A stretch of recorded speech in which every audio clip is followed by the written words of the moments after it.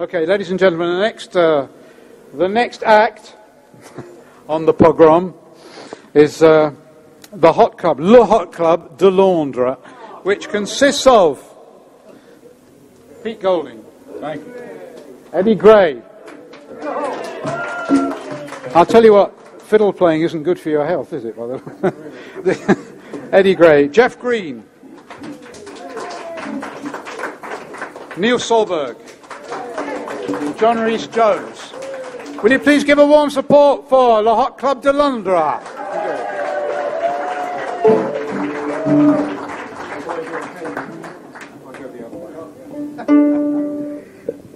Well, we have to follow this whole sort of important people. Anyway, let me just deal with this.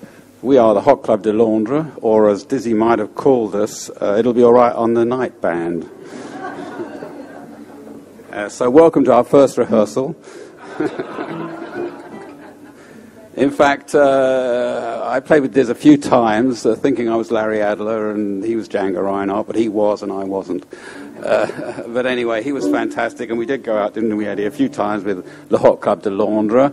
And I lent him, actually I had an Ibanez Howard Roberts guitar, which I lent him, and contrary to all those other stories that we heard, unfortunately, at Dizzy's funeral, I always wanted him to have it, so he'd be playing my guitar, you see. So every time he said, Peter, I have to give you guitar back. I went, no, it's okay, Diz, keep it for a bit longer.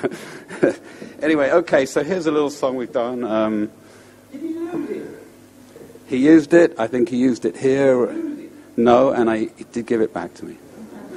So it has a happy ending, you see. All right, sorry. Okay, anyway, ladies and gentlemen.